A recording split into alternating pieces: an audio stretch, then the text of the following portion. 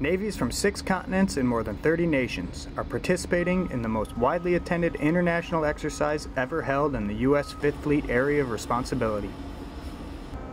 International Mine Countermeasures Exercise 12 is the first of what is intended to be a reoccurring partnership event. The exercise consists of 2 distinct phases. The first was a symposium where senior leaders from participating countries exchanged ideas and viewed the latest in mine hunting, sweeping, and neutralization technologies provided by a panel of industry representatives and presenters.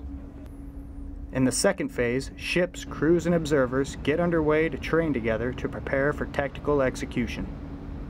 As the first of our minesweepers heads to sea to conduct operations in Imcmex 12, you see behind me other key forces in the International Mine Countermeasure Task Force that's been formed to conduct this exercise.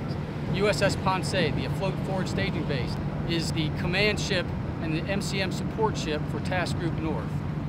The ship has been configured with improved communications and other improved capabilities to fully support the minesweepers, the Sea Dragon helicopters, the divers, and the underwater vehicles that will conduct the full range of operations.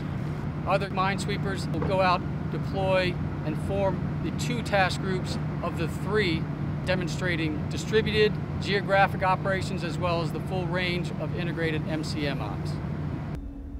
The exercise will finish with leaders, liaison officers, and observers gathering to discuss lessons learned during the 2 phases to further foster interoperability among participants. From Naval Support Activity Bahrain, I'm Petty Officer Blake Midnight.